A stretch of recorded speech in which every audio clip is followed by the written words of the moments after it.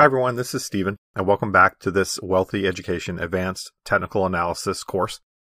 Today we are going to be talking about the Relative Volatility Index. This is the last of our volatility indicators that we'll be covering in this technical analysis course. The Relative Volatility Index measures a standard deviation of high and low prices over 10 time periods. The Relative Volatility Index, or the RVI, ranges from 0 to 100. The 50 level is used as a standard buy-sell indicator. So unlike some of our other volatility indicators, this one actually has a buy and sell indicator built into it. When the RVI goes above 50, this is a buy indicator, and when it drops under 50, this is a sell indicator. If you miss the buy signal at 50, the next buy point is 60. And if you miss the sell signal or going short signal at 50, the next sell opportunity is when the RVI drops under 40. Donald Dorsey invented the RVI, and these are some of the rules he came up with when he invented this volatility index. Another rule is that if you're holding a long position, you definitely want to sell when the RVI drops under 40. And if you're holding a short position, you definitely want to cover that position when the RVI rises above 60. The RVI should be used with other indicators, and it should be used to confirm buy and sell signals, such as you might get with the MACD. Let's take a look at the RVI on a chart and see how it can help our trading. Let's use a chart of Procter & Gamble to show how we would trade RVI and use it in the technical analysis of a trade. First, we're going to go to the top and click Indicators. Type in RVI.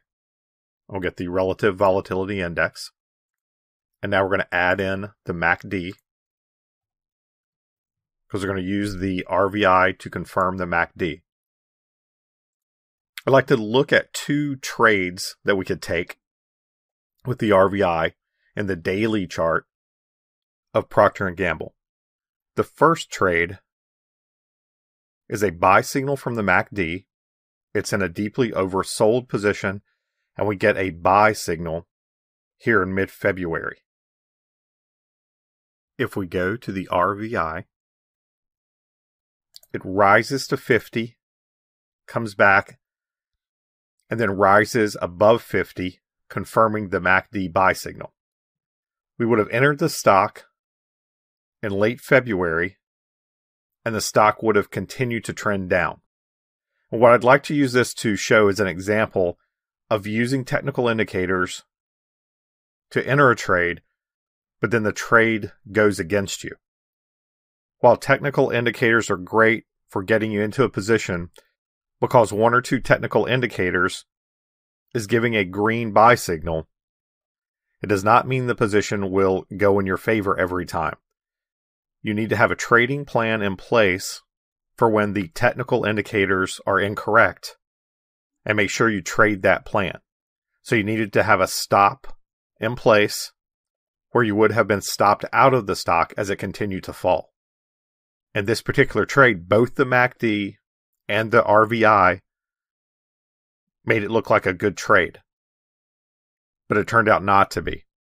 The stock continued down to the $72 level. And what happened was a negative divergence set up between the stock, which was trending down, and the MACD, which was trending up. But we wouldn't have known this at the time that we took the trade. But we could use that in our next trade, because that gives this second trade a higher likelihood of working.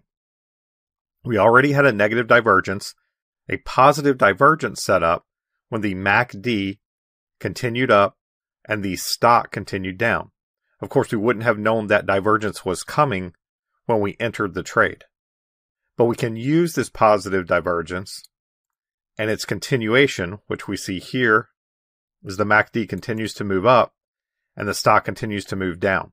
This gives us a higher likelihood that this trade, when the MACD goes to a buy and the RSI confirms in late May, and the RVI confirms, this would have been a good trade. We would have gotten in around 73, and the stock traded up to over $85. But just to reiterate, it's important to have a plan in place for each trade that you take, no matter what the technical indicators are telling you. Now, if we want to trade Procter & Gamble today, the stock has run up and now has rolled over a little bit. We have our MACD, which looks like it's coming to a buy, and we have our RVI well above the 50 level. So what we would do is take a closer look at first the 15-minute chart,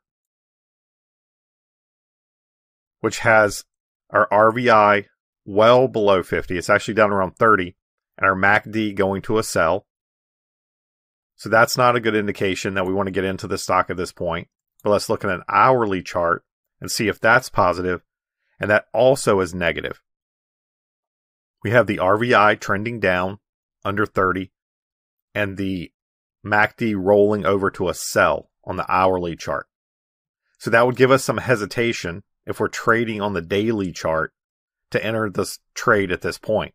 We would want to wait until the 15-minute and the hourly both show a positive MACD signal and a positive RVI signal before entering the trade on a daily basis.